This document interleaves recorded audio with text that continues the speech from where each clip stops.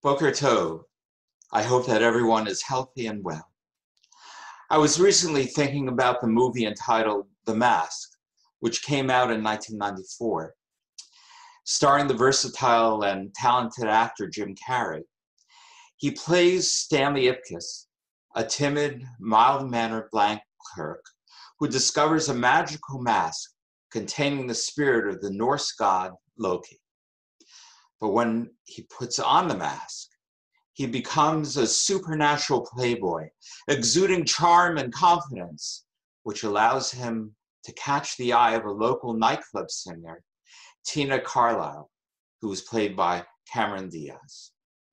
Unfortunately, when he does so, it changes his entire personality, which gives him the opportunity to display his many comedic talents.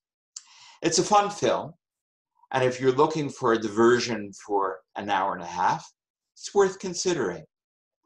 It's not a deep film, but given the climate in which we're now living, it does give us something to consider.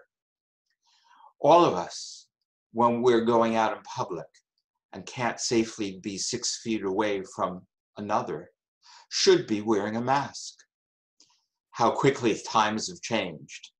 Given the pandemic, which has swept across the globe and entered our own community, masks has become the new status symbol, which all of us, I hope, are wearing. These are an example of a few masks, something like this, or even just your plain old medical mask. You can make your own, and I know several members who have been doing so to give to others.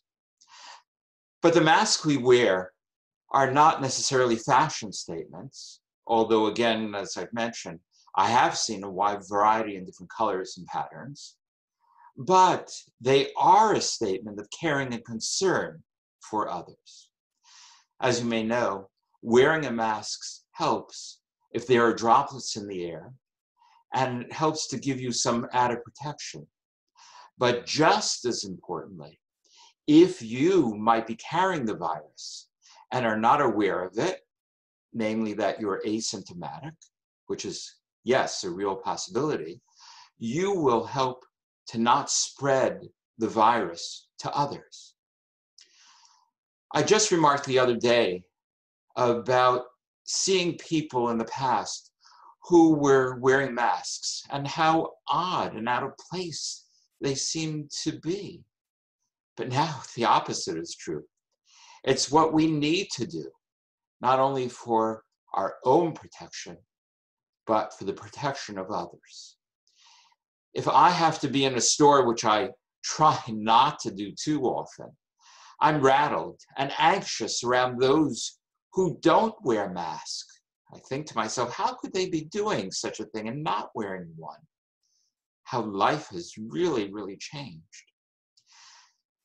Now, Jim Carrey's mask changed him into someone who he was not. However, our masks, on the other hand, have the potential to change us into the people that we should be. People who are caring and concerned for others, not thinking just about ourselves, but how we impact the lives of others. Wearing a mask is a symbol, not that we should be feared, but that we should be seen by others as someone who truly cares about you. It's an example of the famous statement in Pirkei Avot, the Ethics of the Fathers, from Hillel, who said, Hu haya omer, im ein ani li mi li, ukshani la'atzmi ma ani. He used to say, if I am not for me, who will be for me? And when I am for myself alone, what am I? And finally, v'im lo achshav ematai. And if I am not, and if not now, then when? My friends, wearing a mask can change you. Yes, it can. Not in the way it did for Jim Carrey in the movie, but into a person who displays kindness and caring for others, showing people that you are not just for yourself, but for each and every human being, regardless of who they might be.